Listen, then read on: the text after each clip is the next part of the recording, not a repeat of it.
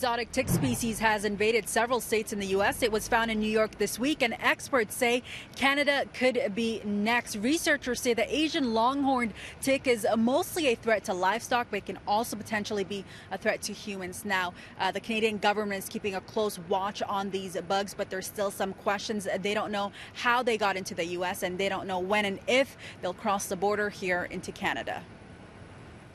The greatest concern is partly the fear of the unknown here. We've never seen this species before, and again, the extent to which it could spread through North America is unknown.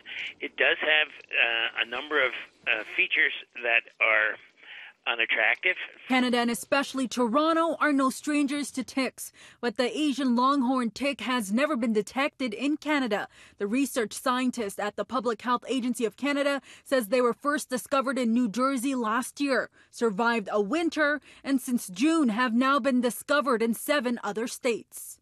Though it's unknown how the bugs made their way over to the U.S., they're native to East and Central Asia and have been found in other parts of the world, just never Canada and never the U.S. until now. We're going to be watching this situation closely.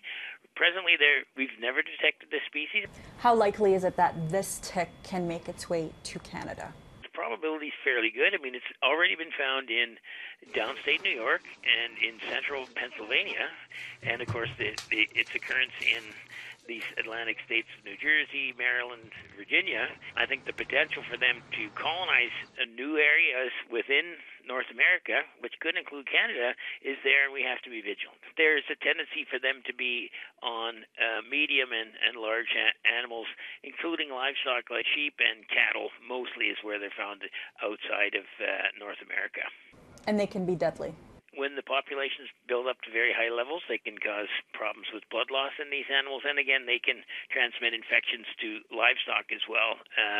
There's an infection of the red blood cells that can cause fatalities in livestock. The good news? Experts say there haven't been any disease-causing agents located in these ticks who prefer mostly moist and shaded environments most, but they are able to carry and transmit local bacteria and viruses. And what leads to the increase in population? An unusual condition in the female ticks known as virgin births, where a male isn't needed for reproduction. And the problem with that is, from our standpoint, is populations can build up very quickly. Given Canada's climate, can this tick survive here? It has overwintered in New Jersey. If it can survive the winter in New Jersey, there's probably parts of Canada that would support its development. And Dr. Lindsay says there still needs to be more genetic work done in order to learn more about these ticks as to how you can protect yourself. Well, he says remain vigilant and use the same protective measures you would with any other ticks. That includes using repellent as well as wearing light clothing and checking yourself along with your kids and pets after heading outside.